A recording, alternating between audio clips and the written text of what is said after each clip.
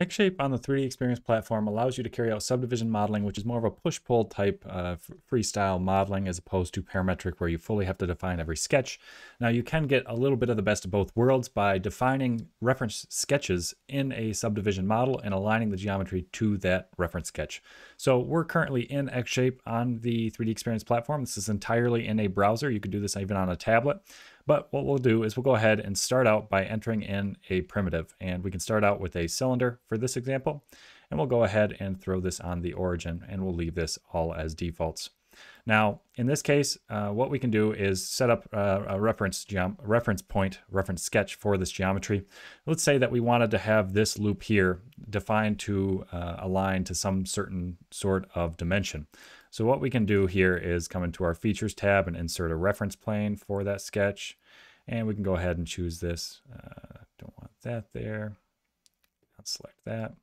And we'll go ahead and offset this by, say, 2.5. And then we can go ahead and select OK. And then we'll go ahead and select this to insert a sketch. And we'll use our S key to get our shortcuts and select the circle sketch.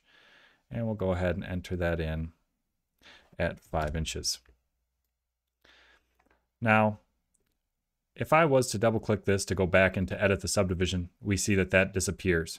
Now that's because that the sketch is further down in the feature tree. It has to roll back up into the features to edit the subdivision surface. So what we can do is take use of ordered geometrical sets. Single left click on the 3D shape here. We have the option to insert an ordered geometrical set. And this will allow us to take, I'll go ahead and shift select the plane in the sketch, and we can drag it down on the feature tree here. Now this is disconnected from the actual subdivision surface. So if I go in here and double click on this now, you'll see that I have the edit capabilities of this surface, but the sketch stays here. So in this example, I'll go ahead and double click this to get that loop selected and crease the edge.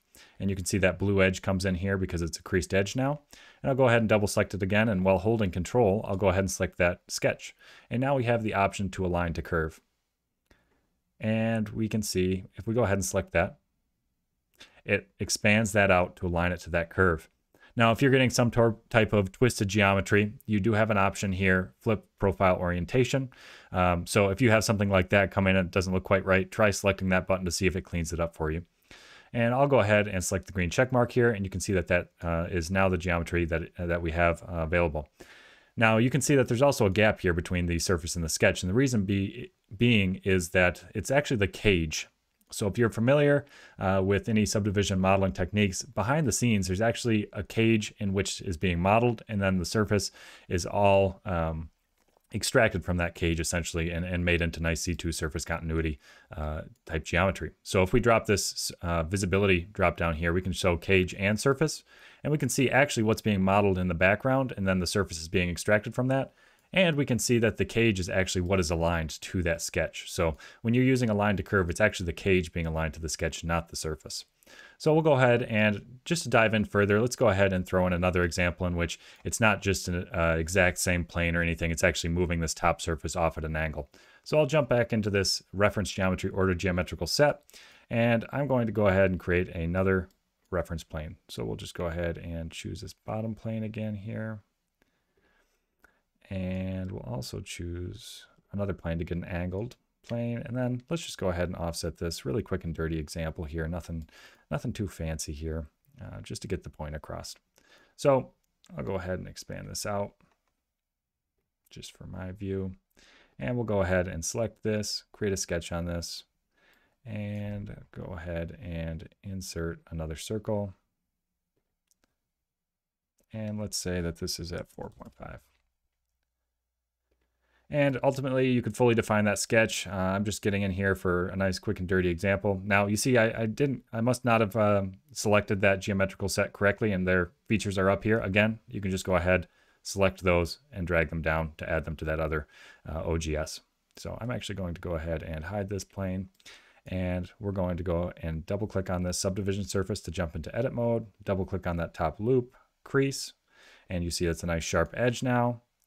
And we'll go ahead and double click it again, Control select, align to curve.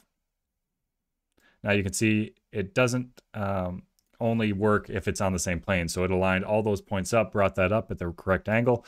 And again, if you're seeing some type of weird twisted geometry, intersecting mesh, anything like that, make sure to check this option first. And then sometimes if that doesn't work, both of the orientations are not quite correct, go ahead and select cancel and just try again and see if the program selects a different logic in order of which the vertices on this loop here connect to this curve. So sometimes that can make a difference. So we'll go ahead and align that once more.